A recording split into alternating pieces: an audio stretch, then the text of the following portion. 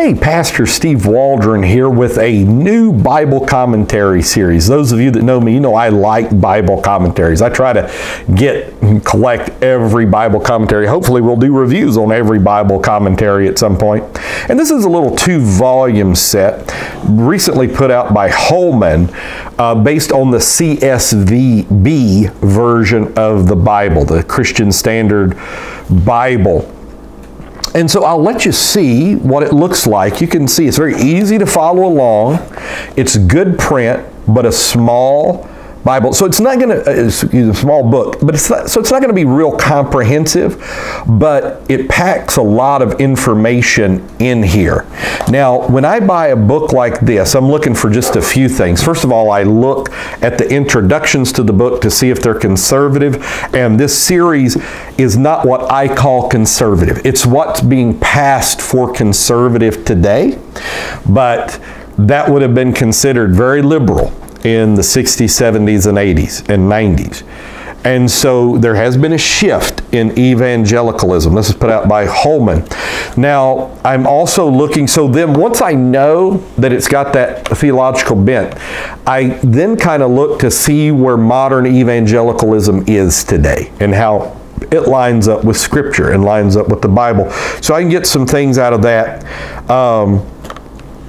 And then I just begin, you can get nuggets from this. Like if you just sit and read this, if you just made this a beside the recliner book or on the desk book and just start to read it, there's going to be some things that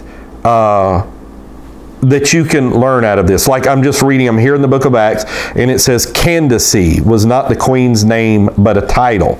Now I would check that with the Bible and see if that's really true. And if it's not true, then I know to put that in the arsenal that this is what some people believe. This is what some people are teaching.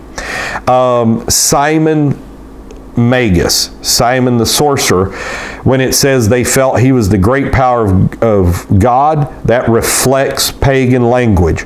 So that's something good for me to know. And so 8:17, we're in Acts.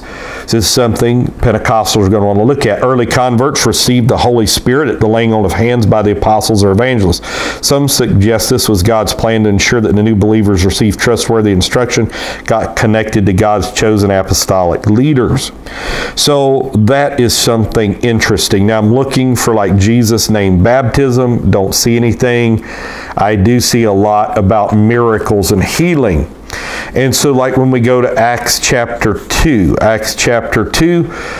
verse 38, Peter indicates 3 major components in conversion. One must repent, which means turning from sin.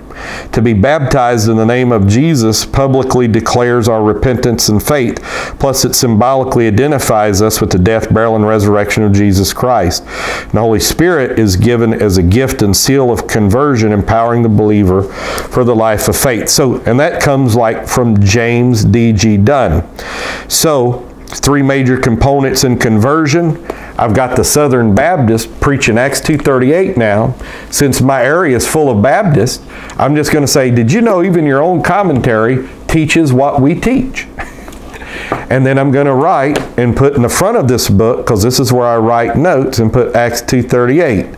Boom. They're getting it. Because there are some phraseologies I just read in that commentary on Acts 2:38 that are not perfect. But it's a bazillion times better than what they've ever believed before. So, great little series. Hope you get it if you want. And they had them like for $5, I think. This is amazing. So God bless. Talk with you later in Jesus' name.